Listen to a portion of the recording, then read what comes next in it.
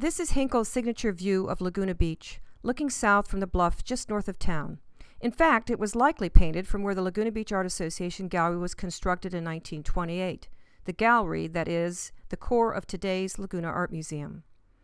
It is with works such as this, painted in 1927, that Hinkle stands apart from many artists of his generation.